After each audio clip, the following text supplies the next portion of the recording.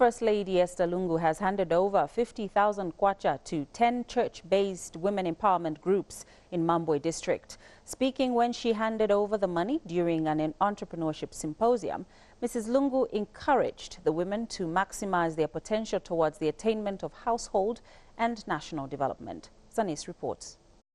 The mood in this room was calming as prayers and praises were offered to God. First Lady ESTHER Lungu gathered with women from different churches, where she started with sharing the word of God.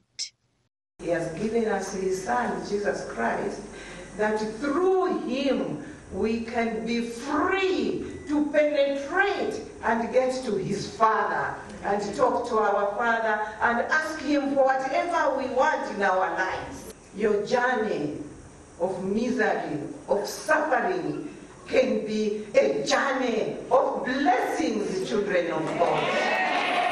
We have been at a paper chiambi. Muzimai ni muntu very important. The First Lady, who is the chairperson for the ESTHER Lungu Foundation Trust, empowered the women church groups with 50,000 kwacha. The first one is a Katete. It went very well. So, number 2. Let's see what we can do. Munitandizing. Naneni kutandizeni. Tinditandizani. Muma church mutufuma. Muli bantu amasiye. Muli bantu ovutika. Tibatandizire tiani. This empowerment has meant a lot to the women.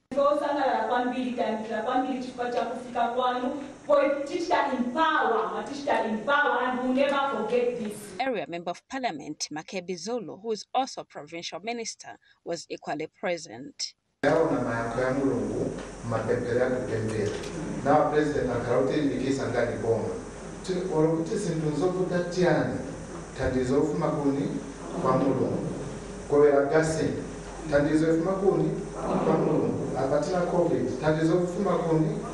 Prayers were offered to God for peace and unity during the forthcoming elections, as well as for rains that won't be destructive to the nation.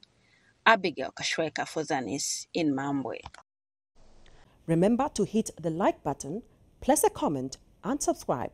Thank you so much.